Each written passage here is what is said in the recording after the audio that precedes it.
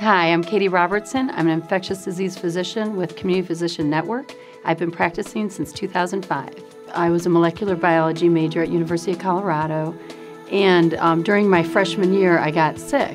I was taking a medication prescribed by a doctor, and I ended up getting liver problems from it where I had to be hospitalized. And while I was in the hospital, just seeing all the doctors work on me and the nurses and everyone, I just grew very interested in healthcare, and then just headed in the direction of pre-medical school and decided to apply to medical school.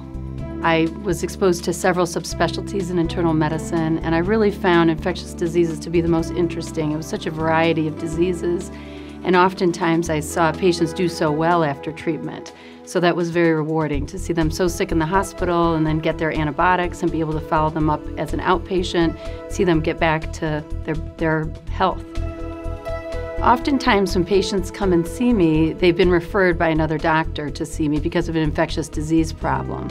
When they come to see me, I can focus just on the infectious disease problem, figure out if we need other further testing to be done, possible further surgeries or procedures or imaging, and then decide on the treatment plan along with their doctors.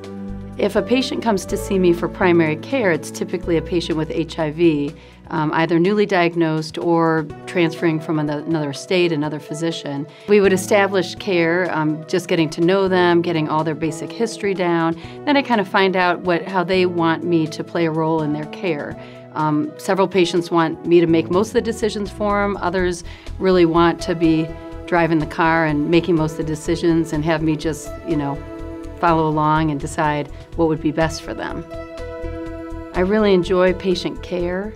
The patients allowing me to be a part of their experience, and oftentimes with infectious disease they have to share very personal information with me and trust me with that information. But also infectious disease is a lot of detective work.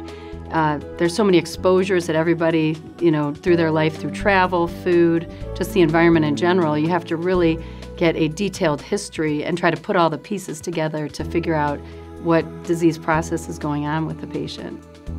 It's hard to choose my proudest moment. Of course, having both my children, that's an amazing experience, and to be their mom. Also, all the hard work and dedication over the years.